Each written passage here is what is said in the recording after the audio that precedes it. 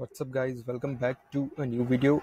In this video I'm going to show you how you can contact Facebook ad support if you run into any issues or if you want to talk about any of your ads or ad groups or probably campaigns. So as you can see, the first thing you need to do is visit this link.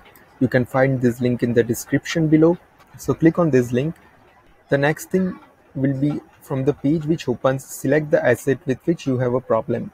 I cannot show you all the list of the assets below as some of them are my client's accounts.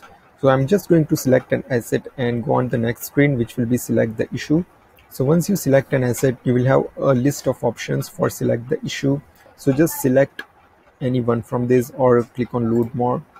I'm just going to select any one option from here, and from the next screen, which is the third option, which is get help, you can actually contact the Facebook ad support if you click on contact support. So once you click on contact support, all you need to do is add the details regarding the issues and your contact details. So here you can add your preferred email address, your phone number, and any details regarding your issues so they can look into it. I'm just going to add some information, for example, test and here you can start the chat with Facebook ad support executive. You can see the average waiting time being 7 minutes.